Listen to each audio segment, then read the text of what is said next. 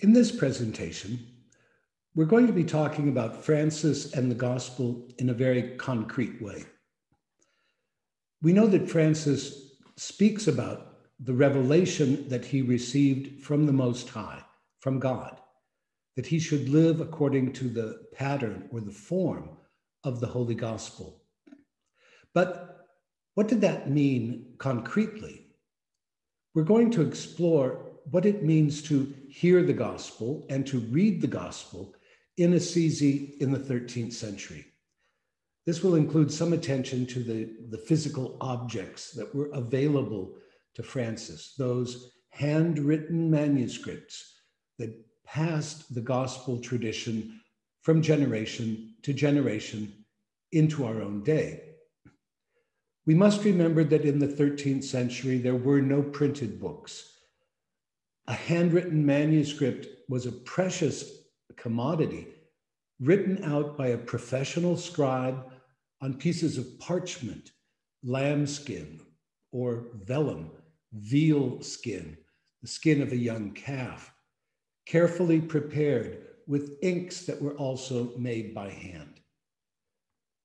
Illuminated manuscripts were collected by art collectors in the 19th century, and as we will see, one of those collectors in the United States probably brought a little piece of the history of Assisi and perhaps a little piece of the life of Francis to American shores, probably without his knowledge of the importance of what he had. But aside from the physical objects, we also need to ask the question, what was the impact on Francis? And this is before he had any brothers, any followers, when he was quite alone in the first 2 or 3 years of his time of conversion in his early 20s. Where did he hear the words of the gospel? And that leads us down to the valley below the city of Assisi, to the little church of St. Mary of the Angels of the Porciuncula, very close to the leper hospice dedicated to San Rufino, the patron of Assisi. And it may be as this very frightening disease spread in Assisi, especially brought back from people who had gone on the Crusades in Egypt and throughout the Middle East, that because of the presence of the lepers at that hospice, gradually the area was depopulated, and the little church and the ancient little chapel of St. Mary of the Angels was abandoned. It was in ruin, and Francis, as part of his dedication to the work of the church in the early years of his conversion, rebuilds it with his own hands. And there, one day, it must have been a special day, Mass was actually celebrated by a priest in that little chapel. And there, Francis hears the word of the gospel. But he also opens the book of the gospel himself. And this comes a few years later. That is when his first followers come to him and ask, how can we live together as a group of brothers? What is it that the Lord is asking of us? And Francis's reply is, let us go and ask the Lord for counsel. The way to do that in the Middle Ages, one of the ways, was simply by praying and then with a great deal of faith to open the scriptures and simply look at what your eyes fell upon, saying, whatever that is, we will take it as a message from the Lord. This Francis does with his early companions, and he does it with the book of Gospels. In the following PowerPoint presentation, you'll have an opportunity to look at some of these physical objects, to see the places where they were used during the lifetime of Francis. And even though these are interesting for their architecture or even for their art, the important thing to remember is this is a story of personal change. And it's a change toward a new form of life that attracts others. And once that happens, the Franciscan movement begins, continuing until our own day.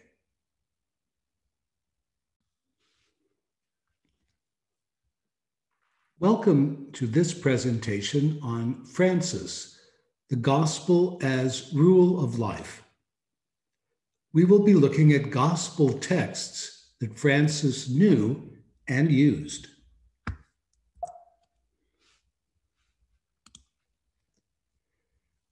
If we read the Testament of Francis, we hear how Francis remembers the beginnings of his life of conversion. After the Lord gave me some brothers, no one showed me what I had to do. But the Most High himself revealed to me that I should live according to the pattern of the Holy Gospel. And I had this written down simply and in a few words, and the Lord Pope confirmed it for me. In these few words, Francis tells us about the pattern. The Latin word here is forma, also meaning form, outline, pattern, or design. How he was to live according to the outline or the pattern that is traced in the gospel of the four gospels of the New Testament. For him, the Holy Gospel is one, and it's recounted by four evangelists. That will be the revelation that he receives about the way that he is to live.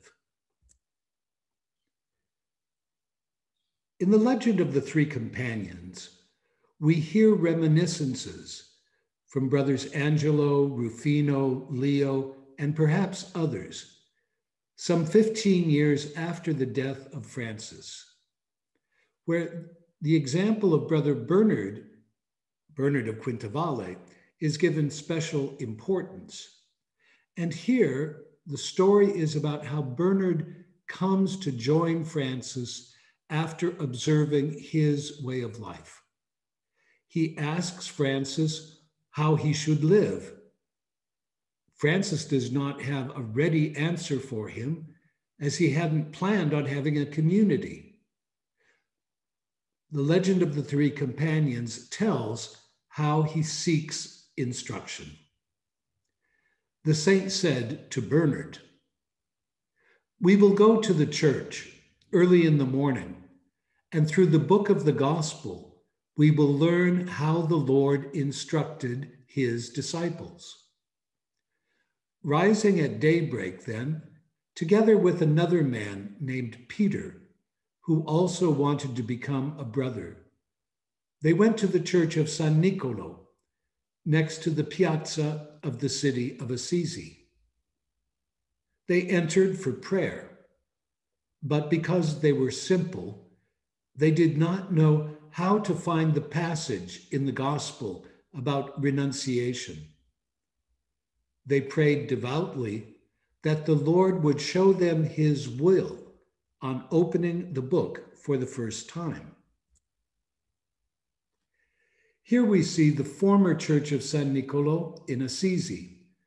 On the left, with its own little roof above a small altar, we see what remains of that little chapel. The building behind it is now used as the post office for the city of Assisi. But we must imagine here a church that faced on the central square. It was the church for the patron saint of merchants who did their business there, St. Nicholas. The young Francis would have known this area well, as his family home was not very far away. In this church, then, they open the book of the gospel. Once they had finished prayer, Blessed Francis took the closed book and, kneeling before the altar, opened it. At its first opening, the Lord's counsel confronted them. "If you wish to be perfect, go, sell everything you possess and give to the poor, and you will have a treasure in heaven. Blessed Francis was overjoyed when he read this passage and thanked God. But since he was a true worshiper of the Trinity, he desired it to be confirmed by a threefold affirmation. He opened the book a second and a third time. When he opened it up the second time, he saw, "Take nothing for your journey." And at the third opening, "If any man wishes to come after me, he must deny himself." Each time he opened the book, Blessed Francis thanked God for confirming his plan and the desire he had conceived earlier. After the third divine confirmation was pointed out and explained, he said to those men, Bernard and Peter, "Brothers, this is our life and rule, and that of all who will want to join our company. Go, therefore, and fulfill what you have heard."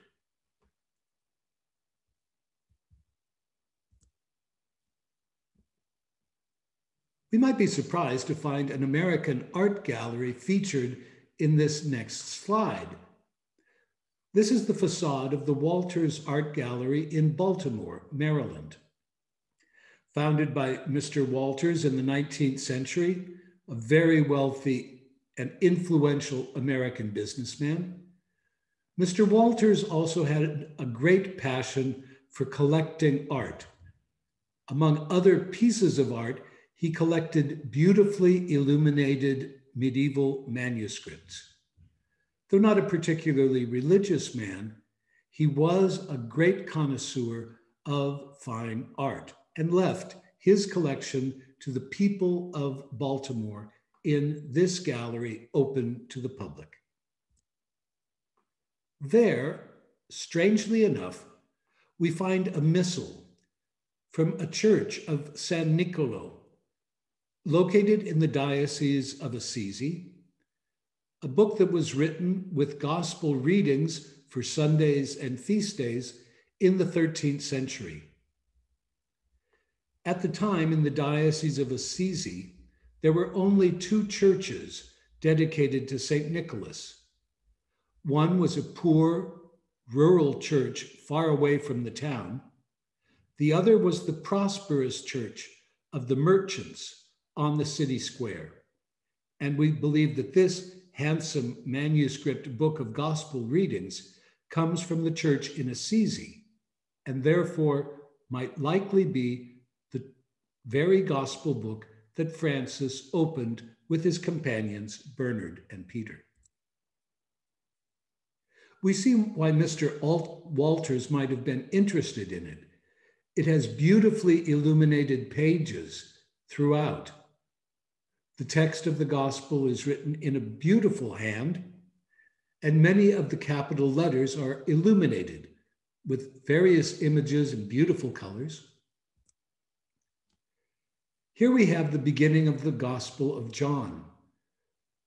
In the beginning was the Word. The writing is clear, and even though there are many abbreviations, someone trained in reading medieval Latin would have little difficulty in reading this text. Here we have the beginning of the Gospel of Luke.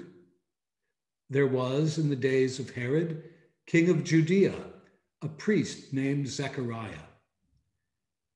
There on the left, we have a beautiful capital F beginning that chapter at the beginning of Luke's Gospel. And the text continues again in a very even hand, beautifully clear margins. This was an expensive book, probably from a very wealthy church. And here we have Matthew, chapter 18. The disciples asked Jesus, "Who is the greatest in the kingdom of heaven?"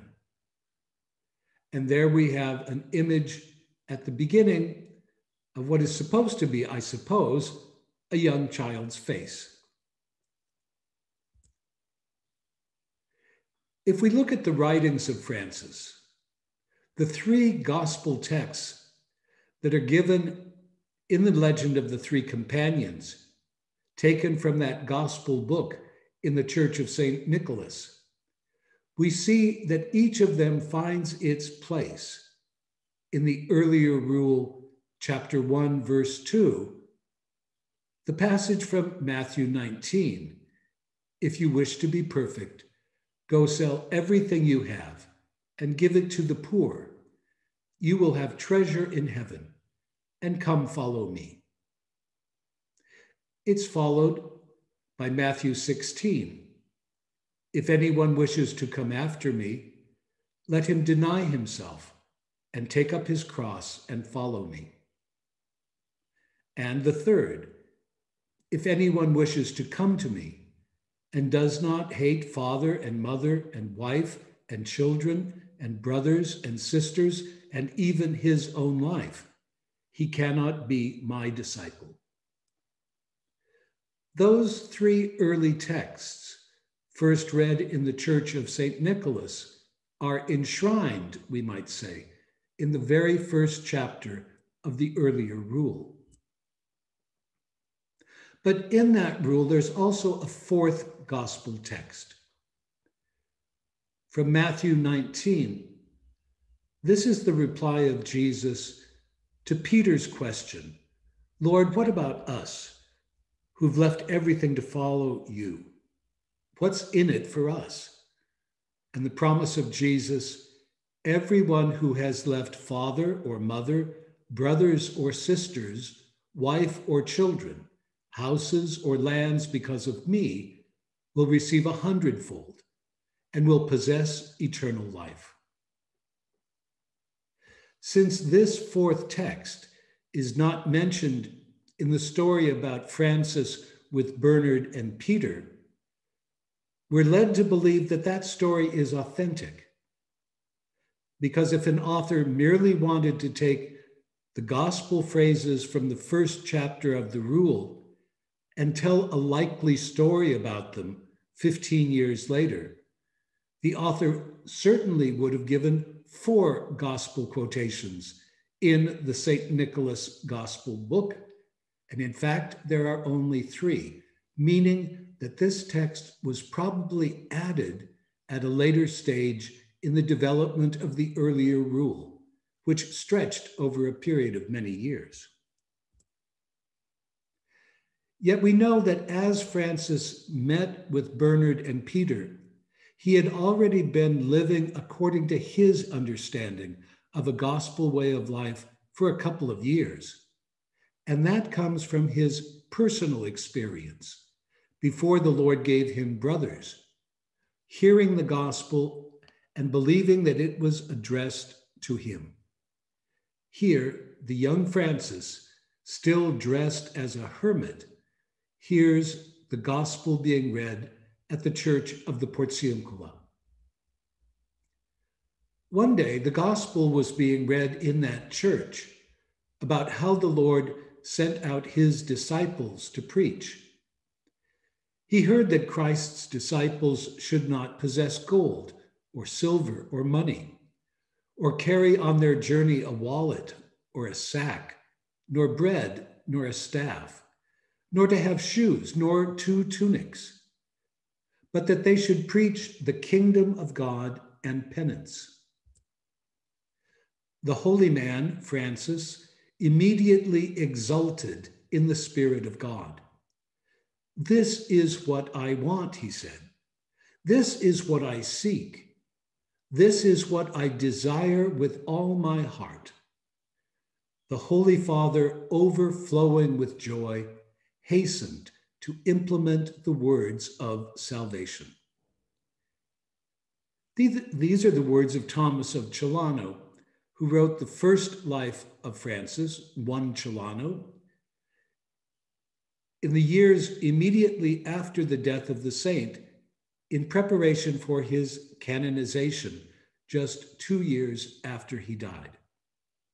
Remembering that Francis had already adopted the teaching of the gospel as a guide to his life before the Lord gave him brothers and before the experience, what he calls the revelation of the gospel, given to him and his brothers at the Church of St. Nicholas. Francis hears the gospel at the Portiuncula, and this is the beginning of what will become one of the great innovations in Christian community life, the form of life according to the Holy Gospel.